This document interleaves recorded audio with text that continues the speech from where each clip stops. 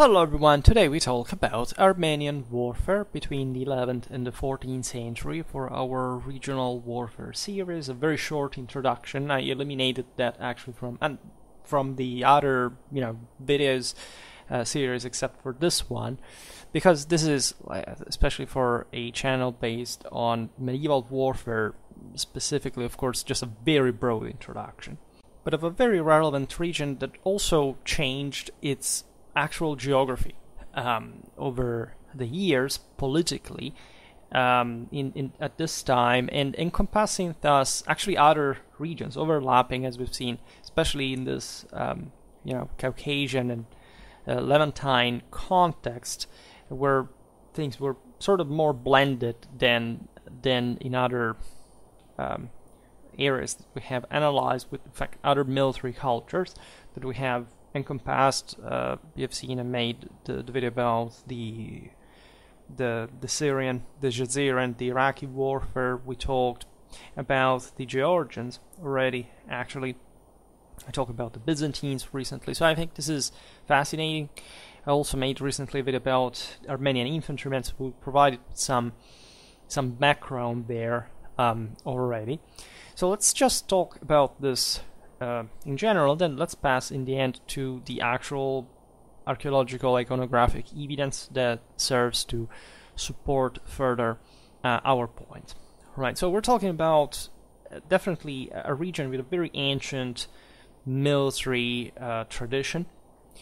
We have seen it, actually not much, for I didn't make so many videos about, say, the Hellenistic era or late antiquity, etc., about Armenian warfare in particular, but we have to in the future. In any case, this is a fascinating frontier between a bit the steppe, the between civilization and the big civilization, an area that is shaded from the within, as you will see now, and that, however, remained, let's say, characterized by a quite distinctive warfare, especially in terms of social segmentation, this blend between say the steppe military and some sort of feudal sanitary one locally, and a continual perpetual infighting from the same within as well that naturally defined the Armenian armies and the elites that ruled them. So when we look at the High Middle Ages, entering, say, from the 10th century especially into our period, we see quite roughly Armenia divided in two parts. Right, the first one was essentially the original native land in the northeast of Anatolia and the Caucasus. Right, and this was itself divided into a northeastern area ruled by the Bagratid dynasty, and a southwestern one, the Artsruni, that had also a number of Arab-Armenian emirates north of the Lake Van, characterized by a number of Arab-Armenian emirates north of the Lake Van. The division between the Bagratid and the Artsruni areas had established itself between during the 9th century, say. By the 10th it was sort of complete. The Bagratids were more Byzantine influenced historically. They were sort of the more developed area, the more powerful one. The Artsruni region was instead more influenced by the Arabs. It was sort of a poor land to some extent, still sedentary, but also more pastoral in nature. And there was essentially a conflict throughout these centuries continuously between the Roman Empire and the Caliphate through these Armenian proxies that were quite mixed in terms of allegiance, and that were in fact particularly capable of exploiting their decentralized position between the two universal empires in order to profit, being supported by this or the other. So these were autonomous areas that had not really ever undergone a significant statalization. Here we are in the Mashrek. They're mountainous areas. Civilization existed, as we've seen from millennia, but it had failed essentially to centralize and this is especially evident during the early Middle Ages, and in the High One there is a sort of further feudalization that more or less is happening all around as well. So with the actually further definition of private armies and say feudal decentralized powers, in spite of the re-expansion of these lordships of a truly regional dimension of the dynasties that were ruling on them. Needless to say, the Byzantines and the Arabs had heavily influenced the local warfare. Right, the Armenian principalities remained under either Byzantine or Islamic suzerainty, which meant that these powers would not just supply, support and back the Armenian nobility there, but would also require from them as subjects military service, thus, as we will see now, bringing the Armenians abroad, right, with very important numbers and also political and military capacity. At some point they dominated as mercenaries Fatimid Egypt. I made a video about the Fatimid army, but we will come back on it. This subjection also brought to further expansion, especially of Byzantine power towards the east. In the late 10th and early 11th century, we also observed it in videos about manualistic Byzantine history. Yes, this was a decentralized frontier, wouldn't really change that much in that regard. The major fortifications were and settlements more, and military colonies to an extent were the say from which the Tagmata units were recruited, were far west inland into Anatolia.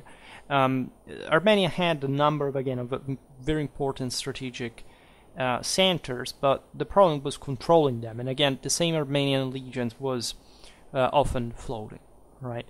In any case, among the last independent rulers of Armenia before the Byzantines in this era took over was a half Arab and half Armenian dynasty known as the XI-XIV by the Armenians and XI-XIV by the Arabs.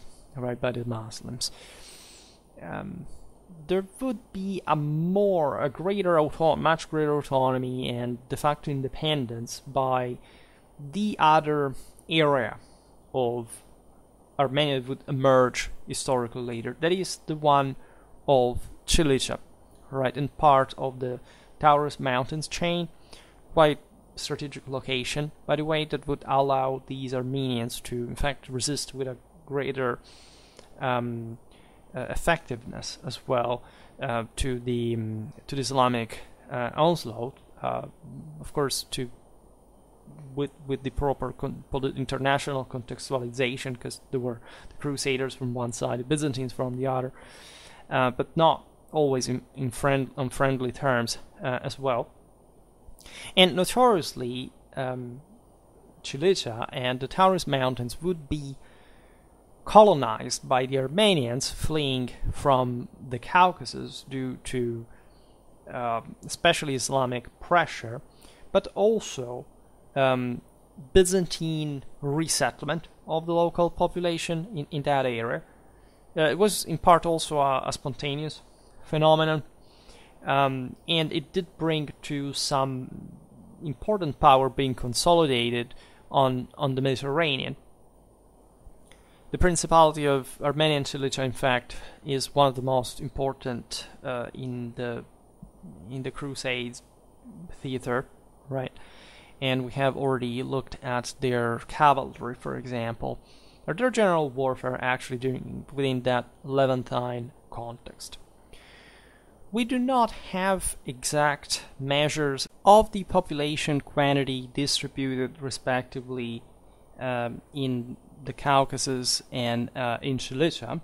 There is a major historiographical debate regarding to this for reasons also that are somehow, let's say, external to history. Like, of course, they have a political meaning to some sort.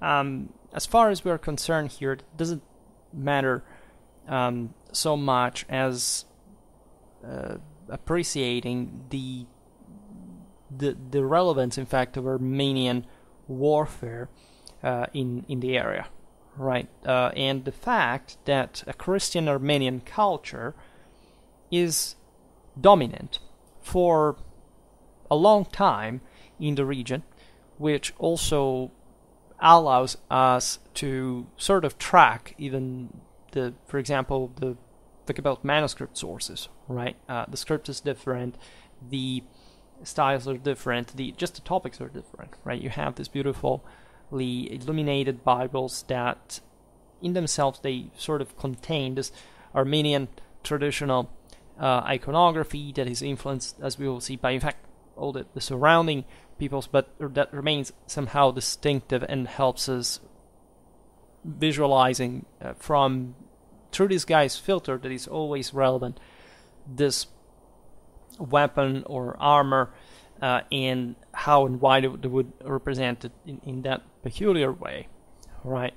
We see, of course, an important mix of this population with, for example, the Islamic one. Many Armenian cities, there were, of course, Muslims.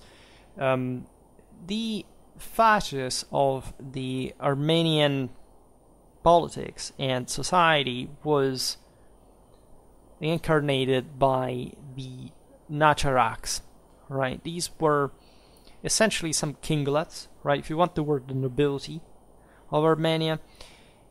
Each of these guys had some military obligations to one another, the higher ones, the overlords, but we cannot equate it fully to a feudal system. I mean, in many ways, it is the same, to a degree that, however, is more resemblant of the Byzantine pronoia or the Islamic iktas, but it is also very, very Armenian in its own regard, and reflecting especially, I wouldn't say an anarchic, character of these Armenian nobility, but a nobility that was aware of its prerogatives, and that, in fact, took also this quite large initiative in their settlements, in their political allegiance, in the way they would join the common cause at some point as well.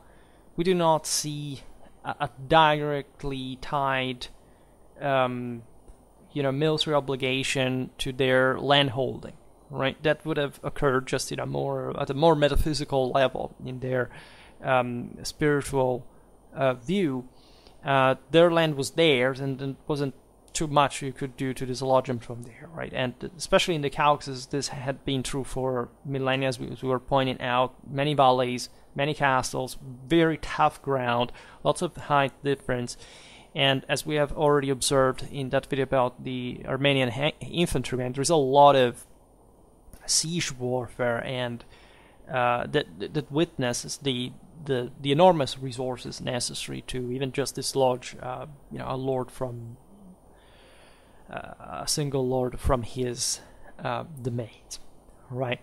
Then you have essentially the broader aristocracy that would form the actual numerical backbone of the Armenian armies, the Azat, a warrior class essentially that in this case did clearly owe military service to Nacharark in return for their land, right? This would, of course, be blurred at some point depending on how powerful they would get. It's so similar to the higher nobility, but they still embodied a privileged class, right? A feudal establishment that was firmly separated from the rest of the population. In fact, this is what had happened in Armenia. The majority of the population was, of course, working to support this, say, quasi-feudal system, and in practice they would be just demilitarized serfs, right? Everything was functional. In this, you do find infantry mobilized, peasants that surely knew how to, cut throats in moments of need, also because of the objective brutality that, aside from the native Armenian warfare, like was rendered necessary by the constant waves of peoples from the steppes that had hit Armenia. Think about the Turks, in general, but how this had blended with the same Byzantine and Islamic policy regarding Armenia. So the militarized serfs, but backing up robust militarized elite. That is a bit the characteristic of Armenia. As we will see also in the iconography, etc., this word is of course lighter on average than the one of Western Europe. So there is a great similarity, again, especially with the Byzantines, with even with the Turks. Actually, Armenia, as we will see now, belongs to a sort of much more sort of Iranian-influenced dimension, Persified Turkic one, in terms of fighting styles, right? That is definitely, in fact, conferring that uniqueness in an otherwise, but especially very Byzantine influence in only parts of Mesopotamian influenced reality, because Persia had been culturally dominant in the area, would keep being so during the Abbasid Caliphate. So it's fair to say that the military tradition of Armenia laid very close to that of Western Iran, right? I made a video about that region as well, so if you're interested, you can check that out a couple of years ago. Then you have, again, in order of importance, Constantinople and the Arab dominated areas, right? As you can expect, the Armenian military elite was at this point made up of heavily armored cavalrymen. You do find partially metal armored horses, apparently because Armenia was rich in iron. So the story goes that, look, the Armenians were plenty of this. This doesn't actually correspond to immediately to reality, because it's not just about the availability of metal that allows you to simply extract it, work it, etc. That costs a lot, right? Apparently, the Armenian had very good smiths, etc., but they did not have an abnormally large amount of heavily armored troops, right? They stood out as far as their elite, of course, was concerned. They had good arms and armor, but this wouldn't make a significant or traceable difference in terms of their military effectiveness in general. I mean, von Clausewitz, war is primarily about moral forces, of course, and the Armenians did have those, and that's the interesting aspect of it. In fact, there were also more likely equipped troops that were appreciated in their capacity. It seems that the sort of typical equipment for these Armenian aristocrats was a large shield, spears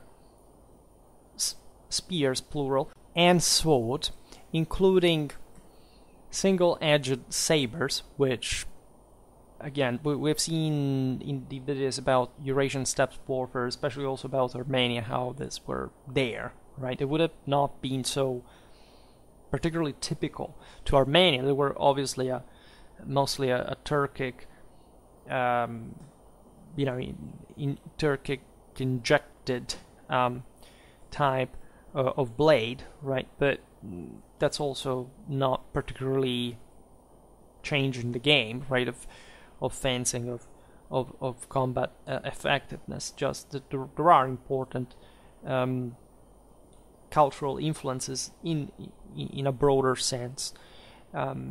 Interestingly enough, the Armenians from millennia had a horse archery tradition that, however, was slightly different from the one of the steppes, because differently from the Turks that, as we've seen in many videos and crusade battles, one for example, tended to have this basically throw away horse archer, and then this very ultra narrow, as numerically as highly qualitative elite, right? That often was not even enough to actually crush the enemy adequately softened up by arrow fire for good. Look even at Manzikert, for example. Did not find dispersing, right, themselves. The Armenians seem to have backed closely their heavily armored horsemen with horse archers that acted in tandem in a more closely packed fashion than what the Turks really did, right? And it was sort of clumsier in a broader sense because they had really lots of these horse archers. It was not even, it wouldn't make a sense even just to calculate to match their order in certain military circumstances. By the way, the Armenian knights would know how to use their bow and horseback as pretty much every single knight that existed at the time everywhere, except of course that the Armenians wouldn't develop in the same way that the shock, charge of the thickly packed formations, at least to the degree that the Westerners were developing in their feudal warfare. There is also less cohesion, likely so a greater reliance even on individual capacity, which would entail some reminiscence again from also this Sasanian Parthian influence past to some extent of being able to use both the sword and the bow as a single man-at-arm, which is something you find in fact in the Persian area continuing during the Middle Ages, to of course not a structural systemic fashion like it happened only truly in our Sassanid times, but still because of the aforementioned reasons, right? Armenians were also considered good at siege warfare. At least their military engineers were apparently quite ingenious. They had various ways to especially protect themselves from the enemy, from the fortress's defenders, also to climb them, and the Byzantines would use some of these guys. The same crusaders noticed this, and this is a testament again to their mountain warfare, especially their the siege circumstances, this incredibly tough, like isolated rocks at the top of mountains that they had to be able to storm in their habitual warfare in their native land. Armenia also poured soldiers out itself during the centuries for different reasons. When we look at the Battle of Manzikert in 1071, we are brought to say, well, okay, essentially the Seljuks broke the dam, they swarmed Anatolia, and that's basically it, right? And before that, everything was just fine. This is not really correct. The Byzantine frontier was very permeable from quite a while, and there were lots of peoples that not just joined the Seljuks in entering Anatolia from places as far as the Rus, and in fact among the Armenians, the Kurds, but that had already been doing so from quite a while. And the Byzantines, from one side, had been countering them, had exploited the phenomenon to settle some of these guys as local subjects, also their lords, right, and with the retinues as military colonists and so on. However, the situation had been degrading from a while, and this had of course entailed an important degree of warfare, right? The same Armenians would settle, of course, in these better pastures in the west, and would stand their ground, right, and having this again typical frontier warfare with raids, there's still an encapsulated landscape and still threats coming from further east, right, that everyone had to cope with. at a point. So that's the sort of ambiguous relation existing between the Byzantines and the Armenians. As far as those Armenians who remained instead in the Caucasus, in spite of what was formerly sort of a distance protection that the empire offered them, that however led to direct occupation in this, just before, like in the second half of the 11th century at its greatest extent,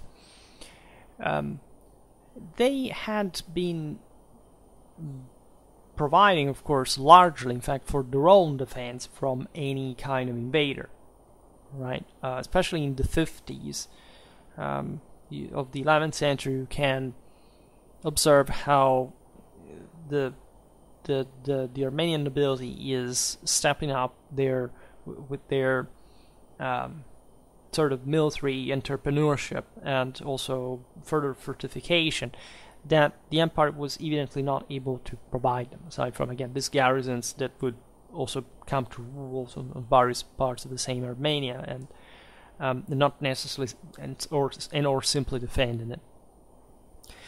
After Manzikert, however these relations had developed, the system collapsed. Like the Byzantine umbrella basically disappeared, and in this sense, what you see from the 50s was just the Armenian awareness that things could sort of go wrong in a way or another.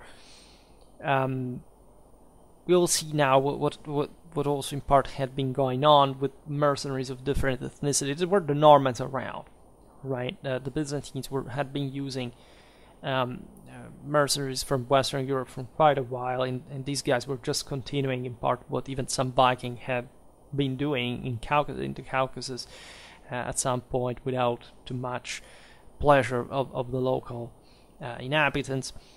In any case, the local Armenian lords had no choice but protecting their own territory and people as best they could. This brought to a crisis, as we've seen also in Exodus in part, but also to a further fortification and feudalization, because the system was shattered and private powers increased even more. So not really a positive phase. The Turks swarmed through the Caucasus into central Anatolia. With them, again, there were other peoples as well.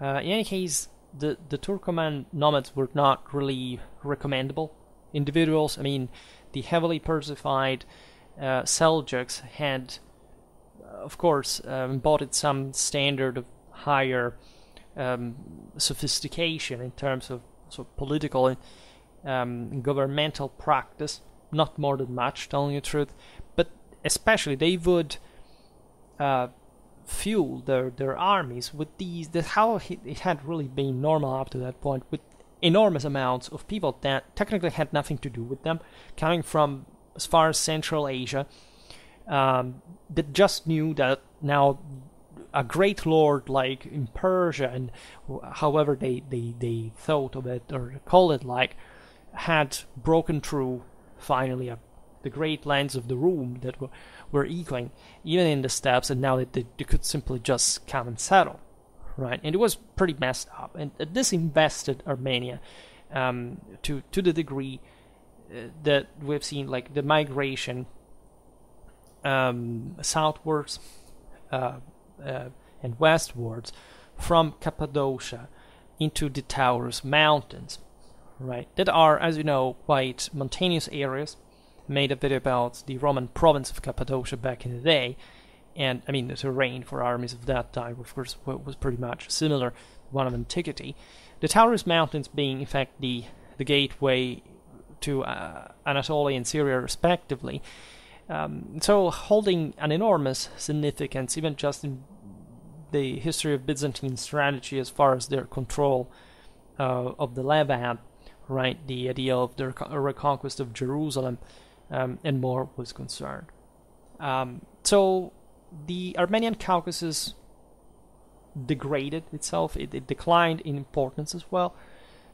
Historically, it would be taken over by other powers, as we will see in the later Middle Ages. what we appreciate is the new centers of Armenian power springing up in the Taurus and further beyond, as far as the northern Jazeera. Cities like Edessa, that is today's Urfa, and Antioch, today's Antakya, were actually the most important these centers, so literally the most important centers of the region as well. This tells you the degree that, after all, the Armenians had, even just as a sort of refugee people at this point, in seizing these areas. In other words, invading and controlling other areas that were also fairly advanced, just in the moment in which you have to move from your own land somewhere else. So there are interesting parallels with Khwarezm, as we will see now. There are also some witness connections between the Armenian panoply and the one of Transoxiana at some point. There is a very interesting Armenian commander at this point, Philaretus, very, Hellenized name that, of course, had imperial connections, as he commanded, in fact, a large amount of what was at the time the Byzantine southeastern Anatolian frontier.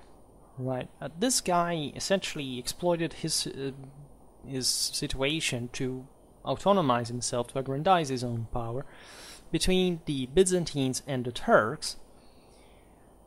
In order to succeed in this, he allied himself with different Arab princes neighboring his controlled area, so exploiting the sort of ethnic thing. Consider that at this point the Seljuks had sort of just arrived in the Levant, so it was the first wave. There were in many ways zealous fanatics, to say the least. Not even the Arabs liked them as newly converted Muslims, and of course were an incredibly primitive and brutal people in many ways. But this made them good troops as well to exploit. Philaretus' army was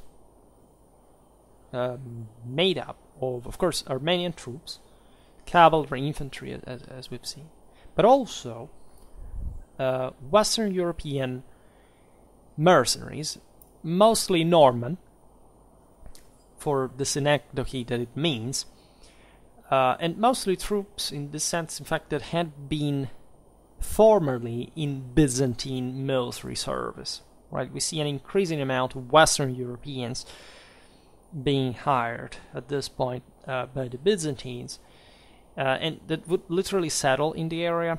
And lords like Philaretus were powerful enough to be able to hire them, to give them land to settle and to defend also from these waves. So this is interesting as far as the Crusades also are concerned, because throughout all their development, this was this Cilician Armenian principality that also hosted lots of Franks, right? And it made it clear in that video about, in fact, Cilician Armenian warfare, but also in those videos about, for example, the Norman, actually Frankish and Byzantine mercenaries within the same Seljuk armies in Anatolia, after massacred for also the following centuries, right? The degree of Western mercenaries settlement throughout all the Near East is probably one of the most overlooked topics for high and late medieval history, I would say, not just warfare. Philaretus was, however, finally defeated by the Turks after a few years of this experiment, right? And in spite of the good troops that he actually owned, so the Seljuks, after all, were the newcomers, the fresh blood and riches thirsty guys that would take over the scene, right? Eventually, of course, collapsing immediately. I mean, as soon as the Seljuk Sultanate was established, it fragmented, but in a feudal fashion. Still, however, the Turks had been taking over, essentially, Arab warfare broadly meant, and Persian one as well, from quite a while. So, as a consequence, what you see is so-called, again, Principality of Armenian Cilicia, smaller lordships, right, that were also allowed to survive by the same Seljuks that, after all, cared only to get rid of major polities, and they were okay with this fragmented situation among their subjects. In fact, the Armenians would be used by the Turks in their quite subtle and large-scale struggle with the Arab emirs of the Euphrates and northern Syria, that were also powers that had been complacent with the Byzantines, and partly also in contact with the Armenians, with the Kurds historically, to remain a bit more decentralized from the bigger centers of power in Mesopotamia, from mostly the Caliphate, that now had been hijacked fundamentally by the Seljuks. In fact, that is the point. Urfa, Edessa, was one of these highly militarized city-states. Right, it displayed, as we've seen in those videos also about Syrian warfare, of an important permanent Armenian garrison and local Syrian militia. When Edessa was taken over by the Crusaders in the first expedition, and so yes, the Franks came to rule over such an important city in the area had been controlled by the Armenians, even though as sort of Seljuk, more or less subjects, and that had this to get a bit like within the wake of the Syrian military tradition, an important urban militia, in fact, that witnesses important organization, also fortification. A city like Antakya had at some point been directly controlled by the Seljuks. This is too much unimportant of a city, also symbolically, because it was just basically a giant middle finger to the Byzantines that considered this, in fact, as it was one of the great patriarchies of the empire, and this was, of course, just also a symbolic victory. Antioch naturally was located too far west, and especially too close to these other Christian powers to be maintained by the Turks. So actually, when the Crusaders take over Antioch as well, it would become the capital of the Otvil Principality in the Near East. You do find, however, some local military elites that were Armenian also in origin, but having acquired through cooptation and imitation, and again competition among one another to engrace the rulers for major posts of power, some Turkified names, right? And this tells you, however, how adaptable the Armenians were obliged to be in this mess of a situation. I mean, there is a particularly fragmented. You see, this is the difference with Europe. Europe is fundamentally homogeneous, ethnically speaking. You have the various nationalities, and that's basically it. Until you arrive to the steppe, you don't find this kind of strange religious, cultural, racial blends, right? In the Near East, like you can argue till to this day, like the total political mess, like a continuous warfare, the sense that so many different populations, so that many different groups alternated, reclaimed, like reassociated, sometimes completely made up to some extent, and or at least weaponizing their identities in ways that had nothing to do with the actual progressed status, etc., had engulfed historically. This is not a point. No, there's absolutely nothing to refer to the current situation. But it's like when you see, I make those historical regions series for Europe, it's just like basically all the same story, right? In a linear fashion, there is a crisis, whatever, but these things remain always the same. in the Muslim world, broadly meant, it's a freaking mess that never ends. And without forgetting that there are lots of Christians there that also managed to survive in spite of all the difficulties during various historical eras. And so the Armenians, in many ways, today's video period, are, you know, embodying these struggles as well. So further northwest, you had Cilicia proper, right? The Kingdom of Lesser Armenia, as it was called. This was the most sheltered part, the one that in fact would host the majority of Armenians that would have a greater political cohesion and continuity compared to these other territories that would just so further east. It's a fairly wealthy place, just even located. You have Cyprus across the sea, you have some important trade routes crossing in from Syria to Anatolia. You have especially this major strategic advantage of holding the Taurus Mountains passes in the north, right? And especially during the Crusades, you know how relevant that was for the Christian passage, for also the Byzantines to try actually to restore their suzerainty on these territories. There are endless political changes, alignments during those relatively few centuries that the Crusades lasted. This is essentially still a Byzantine Islamic frontier, right? It would remain. It was before the arrival of the Crusaders and after the, well, not really after the arrival of the Crusaders, but still you do find, in fact, a Western presence there.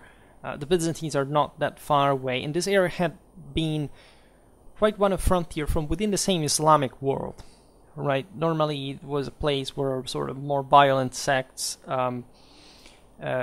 the condemned by orthodoxy, took refuge. There is a lot of the environment is similar to the one of Armenia. After all, there was surely some taste by these guys for, you know, the previous, also the landscape to some extent.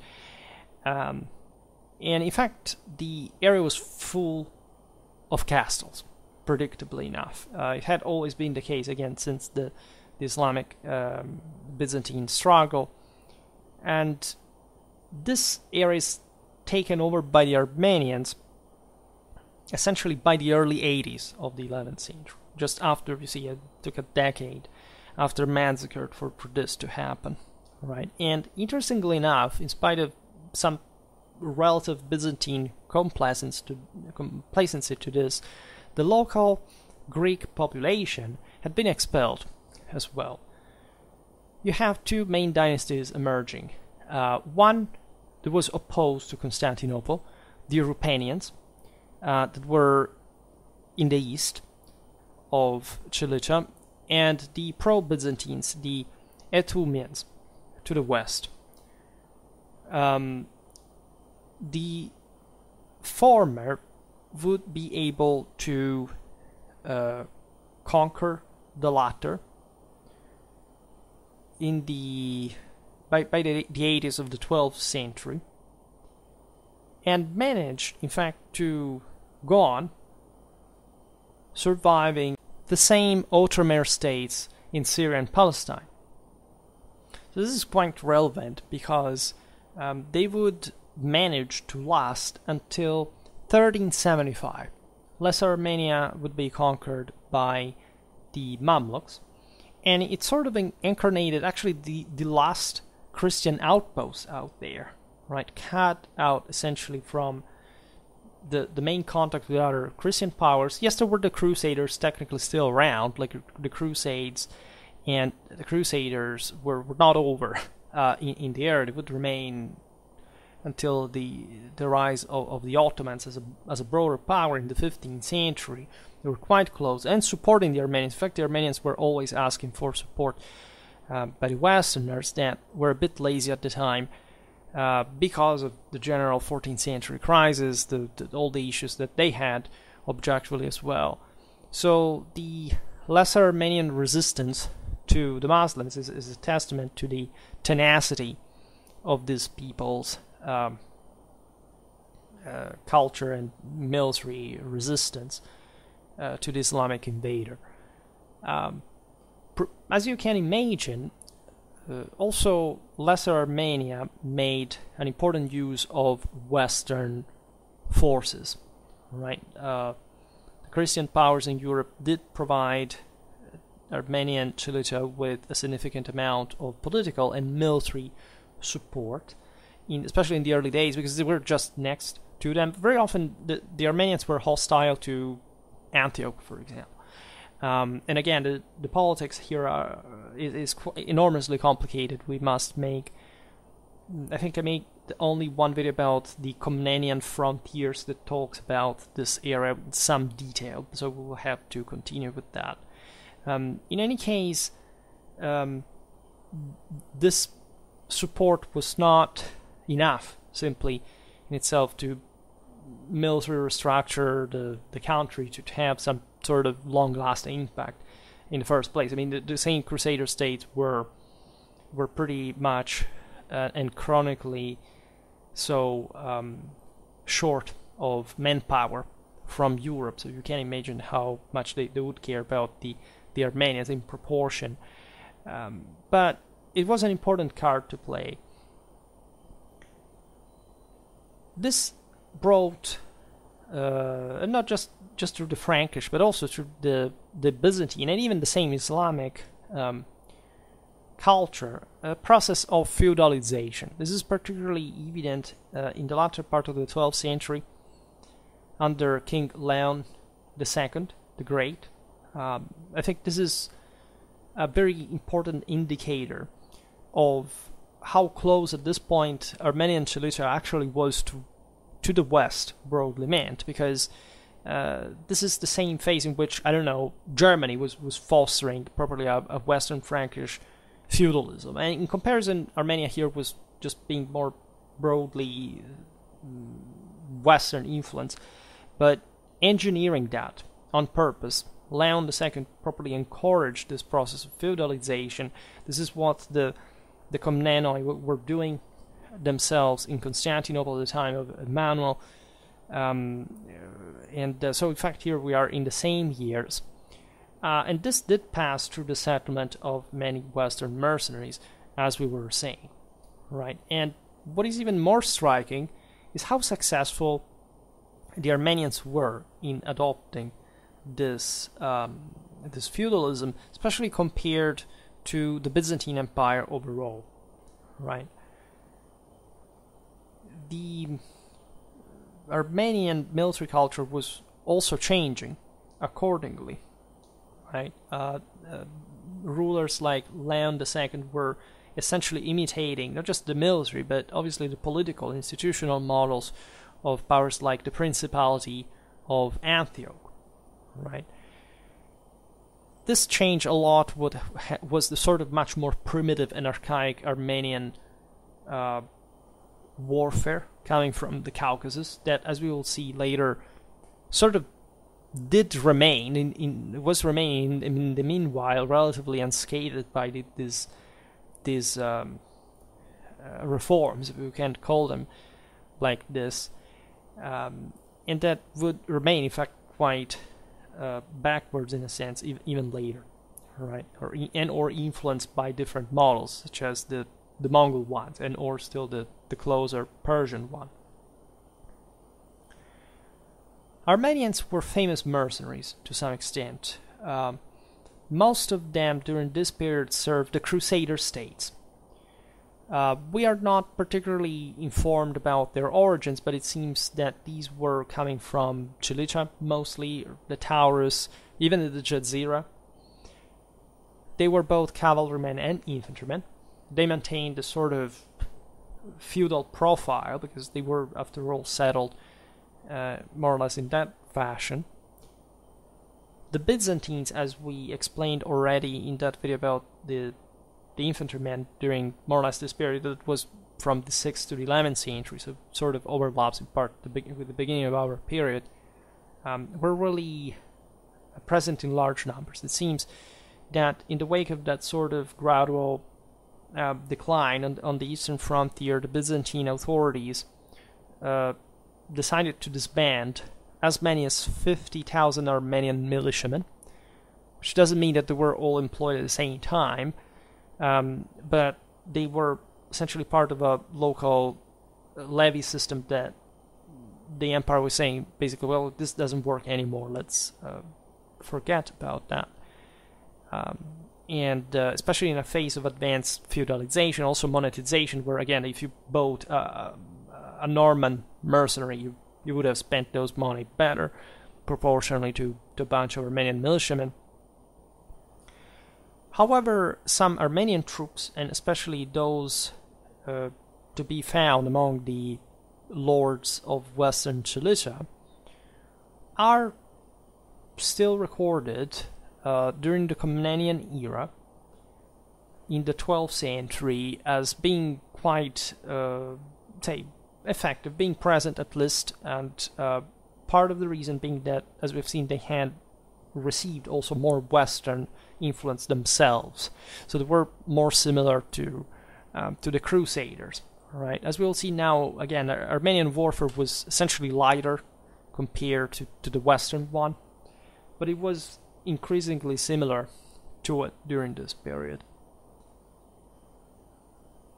Needless to say, many Armenians would serve also Islamic powers. For example, the same Sultanate of Rum in Turkish Anatolia, from the very beginning, seemingly, and for the aforementioned reasons, that is, many Armenians had just flowed into Anatolia after Manzikert had happened, and the Seljuks had surely incentivized that to some degree to get more manpower, more subjects in these areas that, by the way, they were not particularly good at holding, at least as much as the Byzantines had done. There was a process of desertification of Anatolia, that the Byzantines had maintained irrigation systems, like a more developed agriculture, etc. The Armenians were rough mountaineers, so that they weren't bothered by, say, more primitive living conditions, to the point that many of them would be absorbed by the same Seljuk elite. Right, this is an interesting process. There were some even Byzantine rulers that would be fostered in the Sultanate of Rum. So, of course, these rulers were augmenting their status, whatever. The Armenians were being co-opted in this process. They were seeking, after all, for improving their condition. We find a large number of Armenian troops in the Seljuk armies of Rum during the 13th century, a bit at the peak of the latter's power.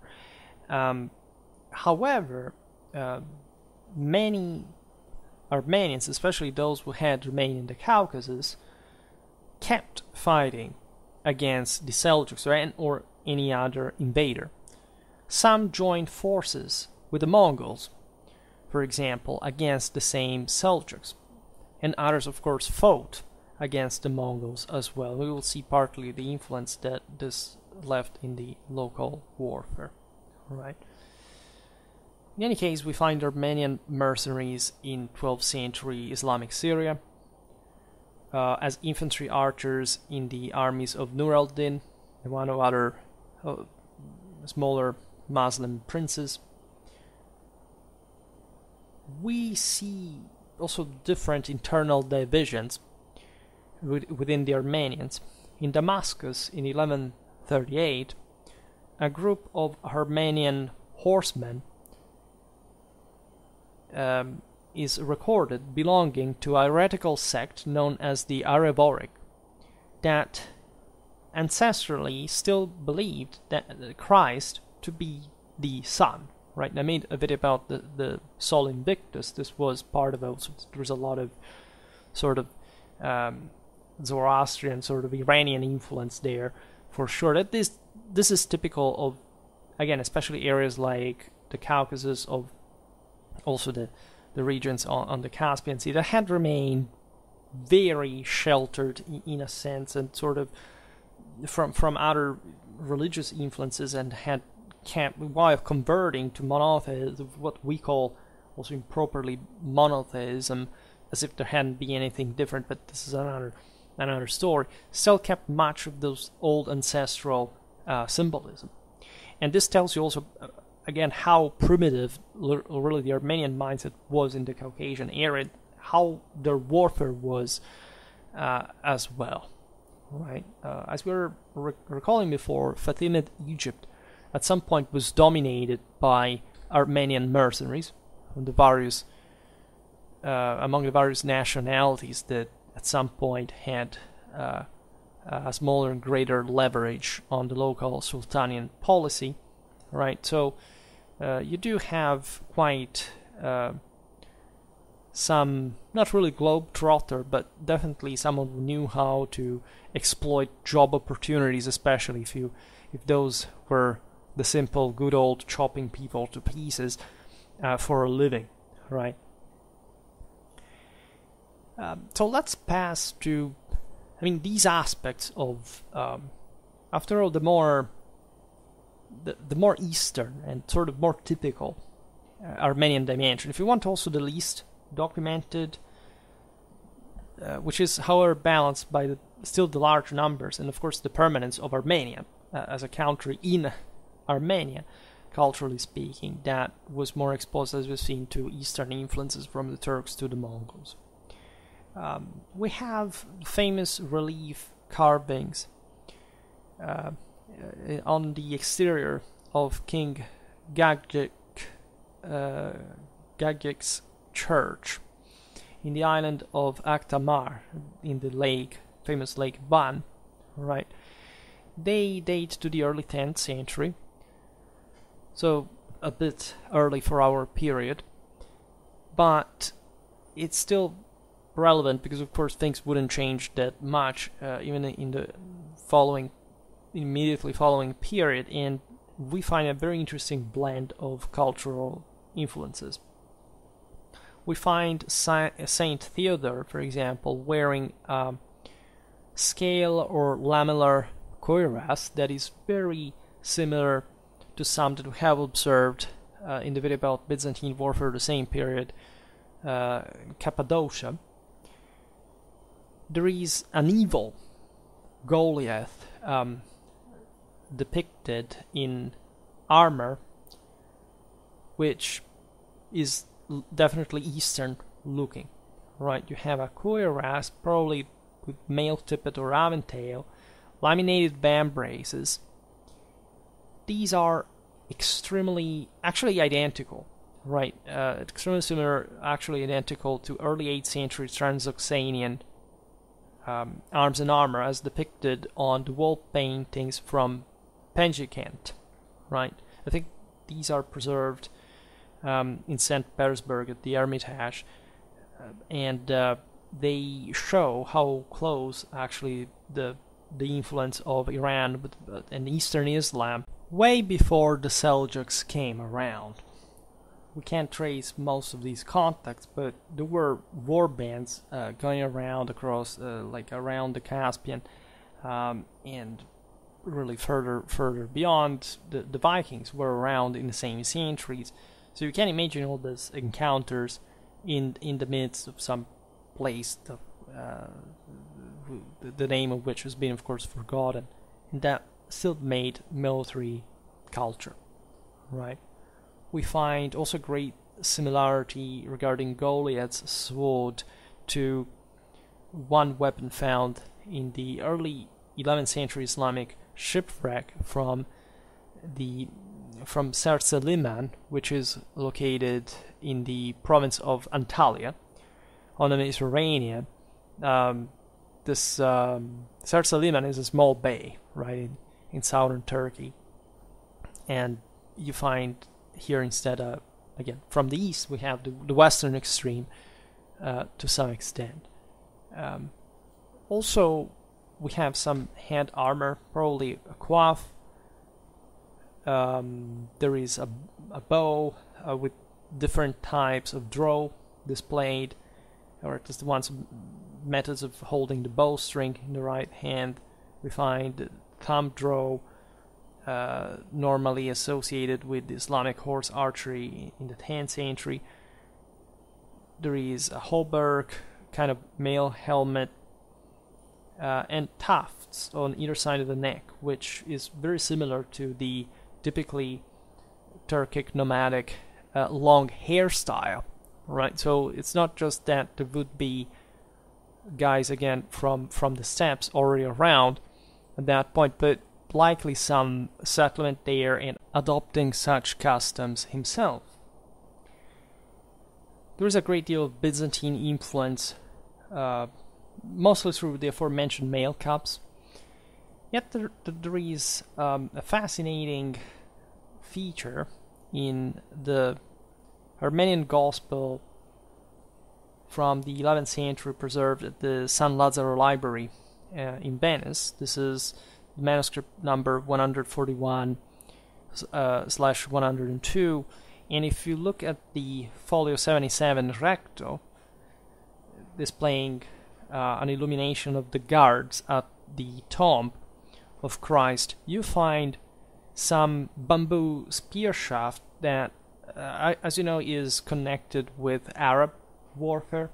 We have another interesting illumination depicting the betrayal of Christ from an Armenian Gospel. This is the manuscript 974 at the Matenadaran Library in Yerevan, dating to the 11th century, displaying double-headed axes, very similar to the ones seen in the Cappadocians' painted church. In fact, frescoes between the 10th and the 11th century. There is surely some light Tabarzin cavalry axe influence in them that was used by the Muslims, and especially like the Persian troops this time. The art is sometimes crude and or not particularly detailed, but it's fascinating to point out. We have from the carved stone reliefs from the tympanum of the monastery church of Sir Bartholomeus, dating possibly between either the 12th or the 13th century. The chronology, however, is highly debated, and the place is not even that easily accessible because there is a Turkish army base in loco. So this tympanum is from a ruined monastery church very close to the Iranian frontier east of Lake Van. Turkey and Iran share something like 500 kilometers of border, right? And the interesting aspect of this carving art is that it seems very similar to the older Sasanian Persian one, right? Even if, of course, we're talking Christian Armenians here, again, the certain models, certain symbols that the great Persian Empire that had sort of tried to reestablish the Achaemenid one still echoed, right, in the surroundings. And in these landscapes that where you think that the time had stopped to some extent, as we were recalling before, even in relation to other regions, were undergoing, think about, again, Armenian Cilicia, that was sort of much more updated, so by Western influence, right? There are definitely some clothes, say dress characteristics that resemble those Sasanian ones, but an interesting aspect is a victorious horseman using stirrups and a defeated horse archer carrying a clearly angled form of composite bow, which actually would speak of a later date. We have an Armenian psalter from the 11th to 12th century preserved at the library of the Vatupediou Monastery, Mount Athos, Greece, manuscript 608, folio 283, we see a very interesting biblical scene displaying like the guards of the king of Nineveh wearing pointed helmet, mail shirt, some sort of archaic splinted arm and waist defenses. These are very similar to the ones used displayed in Byzantine art during the same period, right? However, we also see a flat-bottomed kite-shaped shield. This is to be found either in Islamic or Italian contexts for separated reasons, and it is provided here to the evil king, which surely represents some sort of Islamic prototype. In fact, the shield displays some pseudo-Kufic inscription, so mimicking essentially the Muslim script, and it surely refers to that Eastern cultural influence.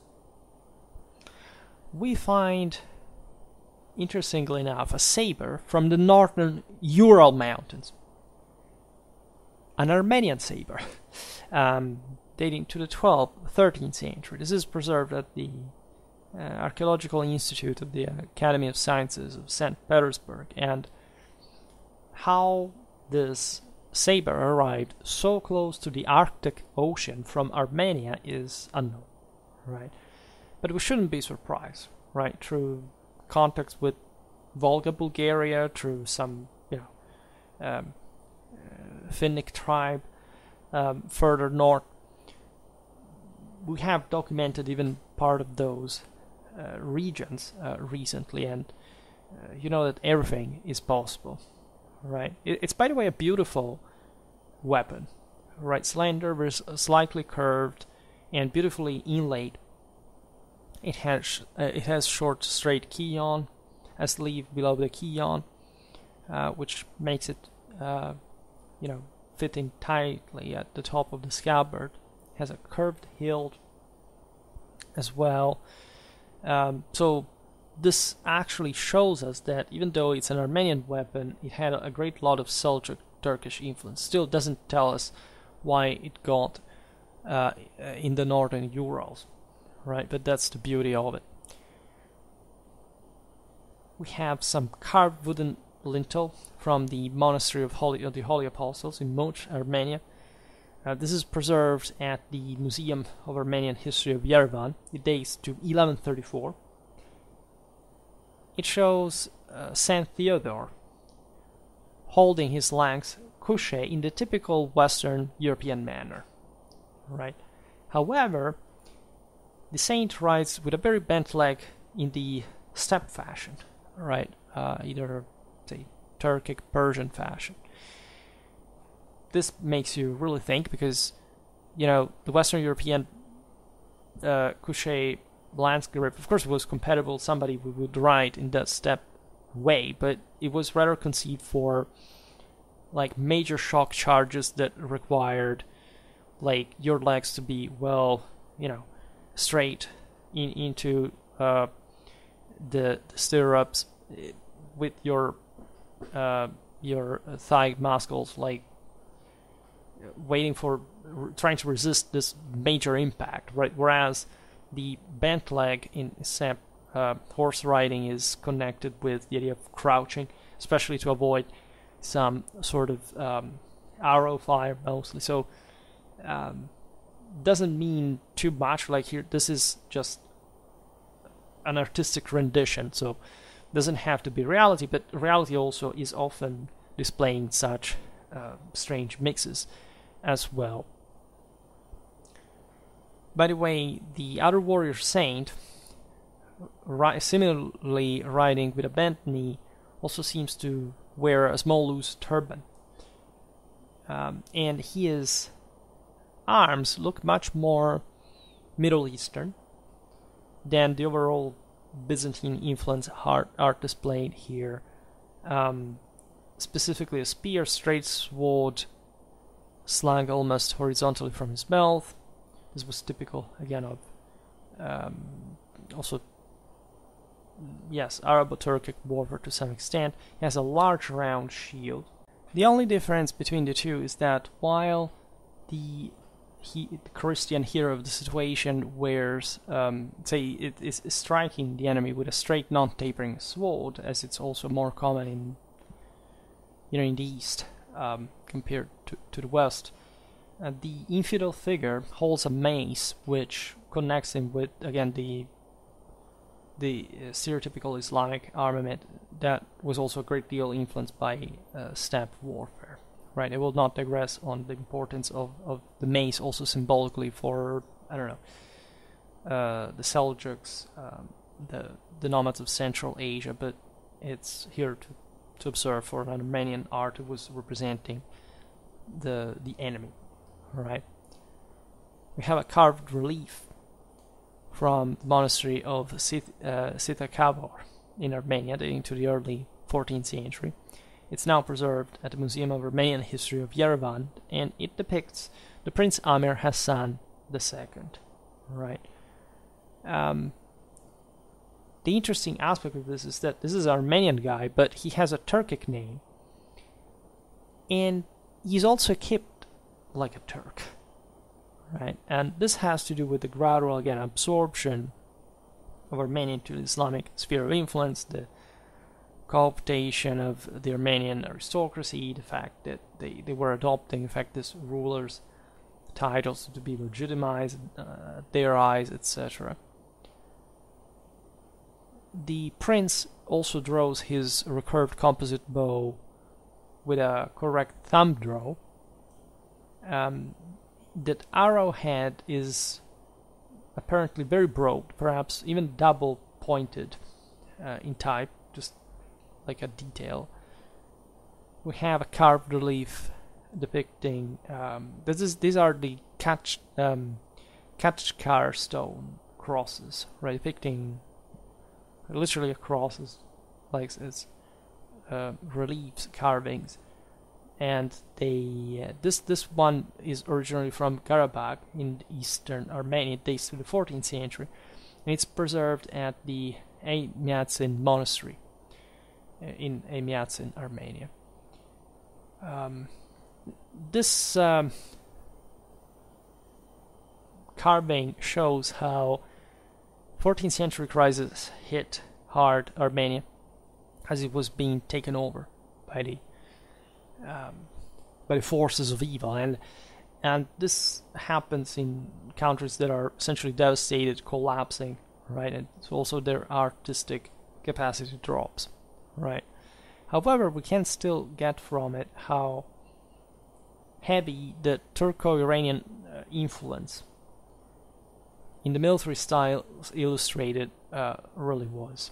From the same source, we see, for example, that the Middle Eastern flange or winged mace was also known in Armenia. I mean, obviously enough, right? But it's always interesting to see it just documented explicitly, right? We know that different types of arms and armor were employed in different countries, and they did obviously correspond to a particular influence of a particular people.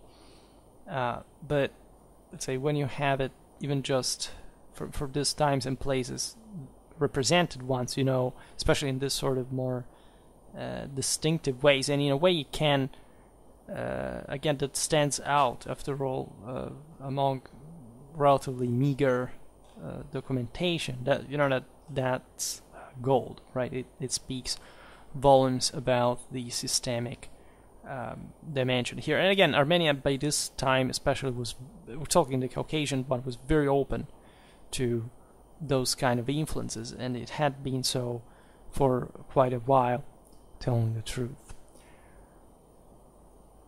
We have a carved relief from Imirzak in the east of Armenia dating to 1233. This is the one of Grigor Kagbakian.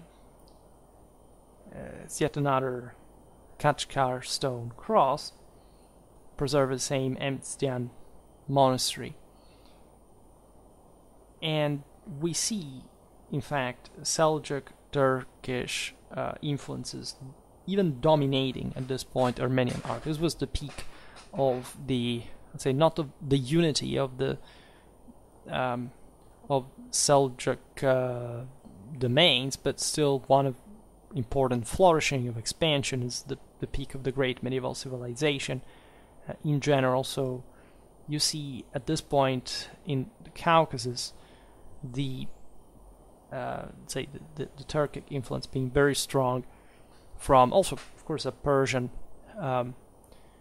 background, Persian influence background, but still with Armenia representing a sort of, it's just like in antiquity, it was objectively more influenced by Persia than it was by Hellenistic Western culture, right? This is particularly true for the old Armenian heartland in eastern Anatolia, looking from the west.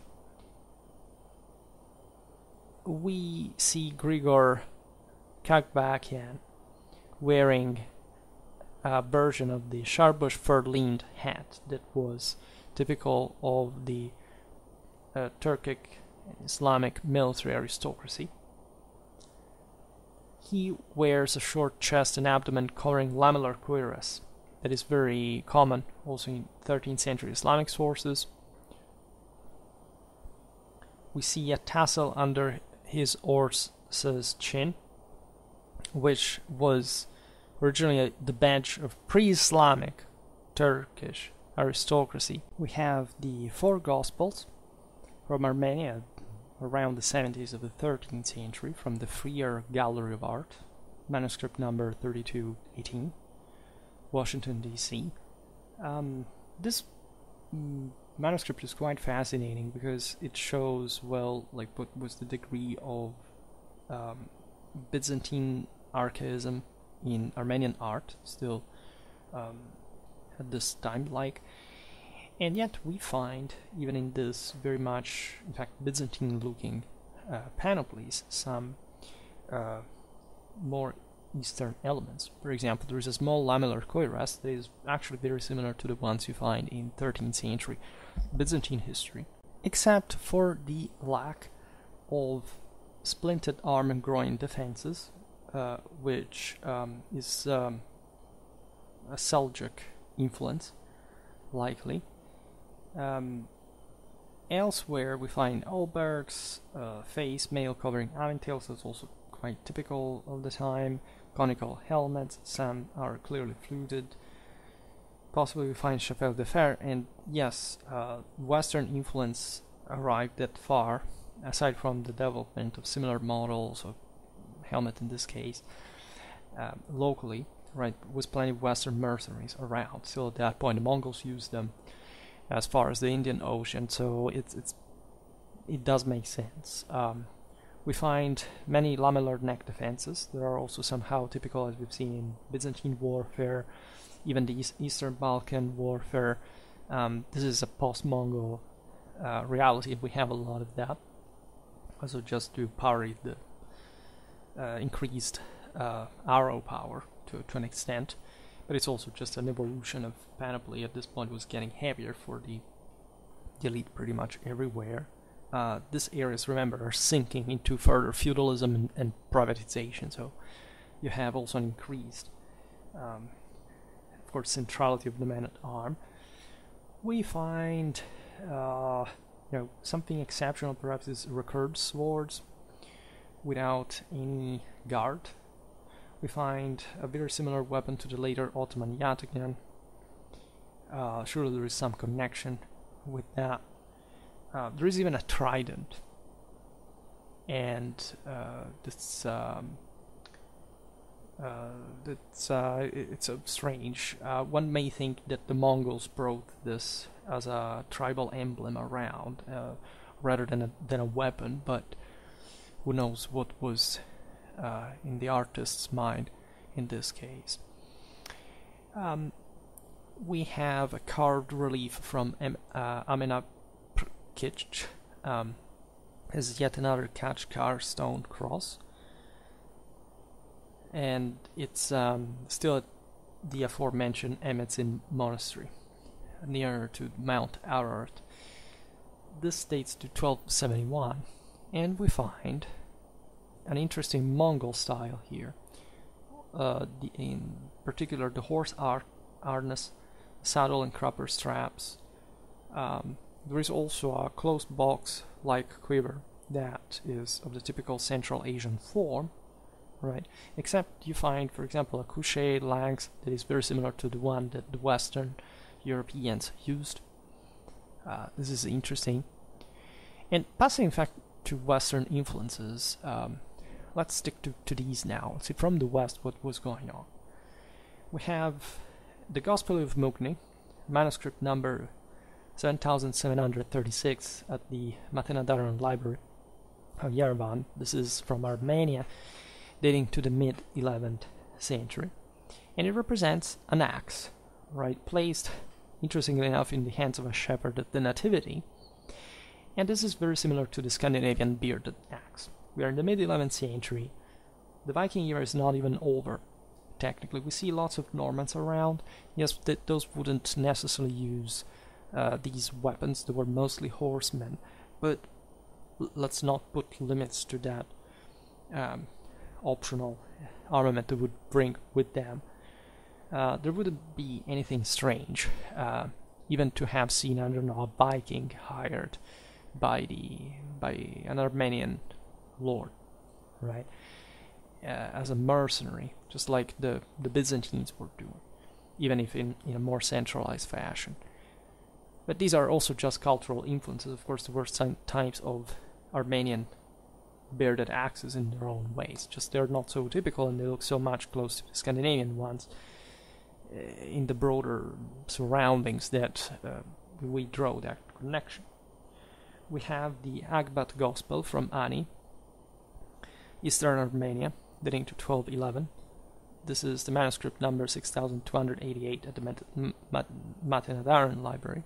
We find yet another axe, which is displayed in this illustration of Christ's triumphal entry into Jerusalem. And it may be a tool, not necessarily just a weapon. It has the blade attached to a long iron sleeve into which the wooden haft is inserted. And this weapon is a bit more mysterious, but it's very common in 14th century Eastern Europe and Scandinavia. So there is surely a connection. This prototype or something very similar to that, inspired or influenced by a prototype in the 13th century. I made a video about Russian warfare explaining a bit better this type of weapons, but also in the Scandinavian one. We find in the inner sanctuary grotto church of Gegard in Armenia, in the east of the country, dating to the 3rd century, a rock-cut carving, which shows very long-hafted axe. It's just like of a man's height, right? And this does look European as well. Perhaps the Crusaders brought that at this point, because it's fairly late in time, so we don't know. There may still have been a connection with Scandinavia or Eastern Europe, but there were these weapons in different contexts. There wasn't any of them in the Middle East. I will make, hopefully soon, a video about 13th century Western European infantrymen. We will talk about these axes in general. We have at the Matenadaran Library the manuscript 6201, Armenian. It's a gospel dating to 1038. Here it shows, again, seen from like there's the centurion at the crucifixion, the guard at the tomb of Christ. It's not such a great depiction. The art is very crude, but it may be faithful regarding this first half of 11th century Armenian military equipment. Find large round shields, long spears, that also have a clearly indicated butt, which means this weapon could be used as a pike of sort, fixating on terrain, like just countering some steppe cavalry's charge or something like that. The large round shield is surely an anti-horse archer characteristic in Armenian panoply at this point in history. It's very similar, perhaps, to something that was happening in Eastern Europe, in the Balkans, as a concept, if not as a design. So these are still fascinating indications. We find an Armenian Gospel preserved at the Patriarchal Library of Amiatsin, dated to 1057. There is a scene of the betrayal, actually multiple ones, and we can see an assortment of weapons, swords, straight swords, an axe. It's important to stress that the local Armenian tradition had maintained an important degree of straight blades. This was true for the Christian world in general, and it's just the Turks, the Mongols, that inject this larger amount of sabers, as we've seen. Of course, the Armenians used, as we've seen before at this point, also curved blades, but the straight ones were more typical, just like Constantinople, right? We find two types of mace and a peculiar hafted weapon that we find also in Byzantine sources. Is not entirely clear in its, raison d'être and function, but we appreciate the Byzantine connection. We have manuscript number 979 at the Matenadaran Library. It's a lectionary and gospel, dating to 1288. We find here different illustrations with figures with face covering male aventails quite often. It surely is a thing in Armenian panoply at this point. It's also just at this point in history the result of Turco-Mongol influence, right? The rise in importance of horse archery. We find a two-piece helmet in common with contemporary Byzantine evidence. We find even the personified ira, that is anger in Latin, slaying herself with a European style sword. So it's an interesting combination, and consider that this is from the Caucasus, so do not underestimate, after all, even how Armenian, Cilicia and Caucasus were connected still by an important degree, and so how influences would far also west, right? Remember, I don't know, the Ilkhanate would use Genoese crossbowmen, for example, right? And other, I don't know, there were other Latins and more from the west. We find in the manuscript number 206 at the Matenadaran Library, this is an Eastern Armenian Gospel from 1318, a scene of the massacre of the innocents. This place in particular, like the place where this Gospel was produced, is in the south of Lake Sevan, which is essentially in the central part rather than eastern one of Armenia, essentially 60 kilometers northeast of Yerevan, right? It's 1900 meters above sea level, interestingly enough. And the peculiarity of this evidence is that the warriors depicted are completely Western European, in armor at least. So the idea is that either the artists came from Lesser Armenia, where, yes, I mean, there would be a heavier Western influence, but it's not that these guys were all Western, equipped. Or maybe the manuscript itself is not from Armenia, but maybe it was illustrated in Cilicia. There is maybe this option. Then there could be a specific choice that we do not understand, depicting the soldiers in this way. We find them equipped with sleeved or sleeveless surcoats over long-sleeved male hauberks. They have male shows, male coif, A couple of them wield straight broadswords. A third figure, a single-edged one instead. Right, and we have distinctive line jets down their blades, which is actually a Middle Eastern thing with narrow keyons, which shows a bit also, of course, of more local influence, but it's remarkable how Western European these guys really look in armor.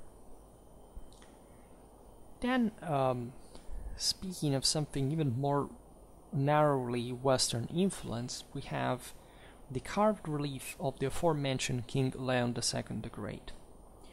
This is definitely an interesting source from the Ilan Likale Castle in the Adana province, today's Turkey, so we are essentially within the full representation of Cilician Armenian power. This is the guy who has boosted Western feudalism in his own country, imitating Antioch, right? However, the guy poses iconographically as an Islamic ruler in this source. We find also other strange things. The fact that the sword, the straight sword in his hand, is particularly big, right? Definitely too much. There is also an old-fashioned nut-shaped pommel, right? So it's possible that some Eastern European influence had brought even this sort of archaisms in. We do not know why. But the guy is represented Islamically so because of how, of course, he was playing. So we have definitely traced an interesting picture. I have, again, not so much made Armenia so far. These videos, again, you have to take them as they come, meaning that they may seem messy and clumsy and whatever, but I think it's the closest to a broader introduction can be done, and you have this interesting combination of sort of like what was these guys' warfare and why, and then doing something that I actually don't do often, that is properly looking at the iconography. And I'm actually satisfied with the fact that I can't use the full pictures because of copyright reasons. I have only these ones from, again, Wikimedia that did comments. These are the only ones I can credit safely for commercial purposes because I have ads on the channel. And yet, I would say that overall, if you bear with me and sort of try to realize what makes sense of what I say, I think you can read some interesting pattern in it from the region, from the military culture, and in a way that sort of opens your eyes a bit, that sort of helps you, because we do not know too much about these times and places in general. The more distant we grow from the West, this is insane, like, and the least we understand. Like, obviously, this is not true in an absolute geographical sense, because, I don't know, China is much better documented, of course, than Central Asia. But the ways they're documented also in proportion to civilizational development are different, right? Some people, I've never been accused of being a Western centrist. I try not to, I'm very vocal actually about my, it's not a bias really, it's just, if it is, it's because it's not because I'm a Westerner myself only, it's just, again, this evidence it's being found out also just more by us Westerners, by historical interest, and the same people sometimes that we discuss here, so you can't unsee that, right? But it's important to stress that too, because you definitely see that the West is something else. It is different also from these other peoples, and yes, there is some Western superiority to a degree that you can't deny, even at this point. The sense is, as far as the Middle Ages or Antiquity, it's the West, it's, is now, there were other great civilizations, the West were just the primitives, the barbarians of the situation. it's not quite the case, right? And it is not, especially in a qualitative sense. But I'm glad we are able to talk topics like these on this channel. I think that's the funny part of it also. I have made so far with this video 6 ones on Armenian warfare. I made Armenian infantry from the 6th to the 11th century. Then, well, okay, this is not technically about Armenia, but it's just from the Notitia Dignitatum, encompassing Roman Armenia as well. But this one, Eurasian Steppes Warfare, Georgia, Armenian, Caucasian Albania from the 10th to the 13th century. Byzantine auxiliaries, this is also not about Armenians only, but you have them. This is just from the 4th to the 11th century. Serbs, Bulgarians, Georgians, Armenians, and Kurds. This one was more specific. Cilician Armenian warfare between the 11th to the 13th century. Right, and we will deal with it further, because this is just the beginning. Like then there are all the battles, the troops types, the organization, the tactics. So that's all up to be done, right? But adding these names, like even just for the Google engine, the YouTube engine, I get very few views, telling the truth. Not so unsatisfactory, but let's be honest, it's not that enormous much. The channel grows not too much, honestly, but it still does. I still see people coming. You're very, very silent, right? For being 16,000 people, either I am too intimidating, or you do not know what to say or why you subscribed, or maybe you just, again, you're not. Maybe you just let me talk. You do not need to comment. I also never engage myself as a follower in much in following in the first place, but on YouTube, but on other channels. But I also don't intervene. I don't care. I like quiet life, let's say, and I can't find my information immediately somewhere else.